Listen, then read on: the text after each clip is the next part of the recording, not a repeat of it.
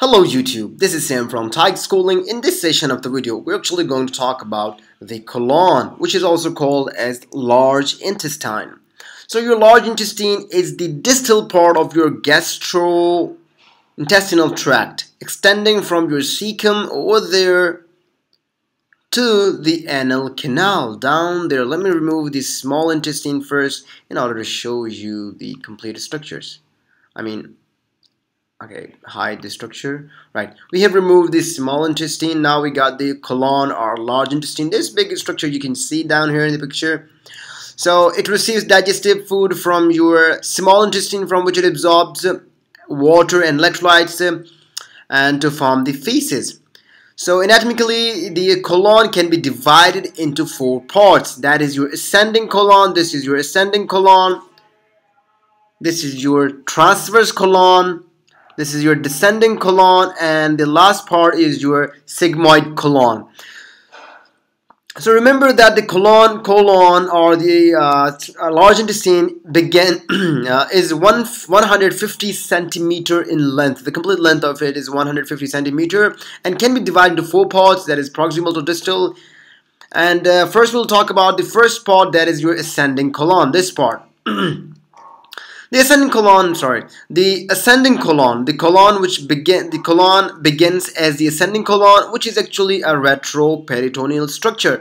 Regarding talking about the colon, remember that the ascending colon and the descending colon are both retroperitoneal, but the transverse colon and sigmoid colon are intraperitoneal. So it ascends superiorly from your cecum. This is part of the cecum. When it meets the right lobe of the liver, down here exactly where it meets the right lobe of the liver, it turns a 90 degree. You can see it turns a 90 degree to move horizontally. This turn is called as right colic flexure or the hepatic flexure. This is because of liver, we call it hepatic flexure. It's taking the right turn. That's why we call it the right. Colic means colon, and flexure, turn, and marks the start of your transverse colon. So this is now your transverse colon. So your transverse colon extends from the right colic flexure right over here to the spleen. In there we have got the spleen. We haven't shown, it's not shown here, but at the end the spleen, where it again turns. In here it again turns 90 degree to point inferiorly. This turn is known as left colic flexure because it's on the left side, or you can call it splenic flexure because the spleen is located just above it. So here the colon is also attached to your diaphragm by a ligament which is called phrenico-colic ligament. Remember that the transverse colon is the least fixed part of the colon and is variable in position. You know, it can dip into the pelvis in tall, thin individuals.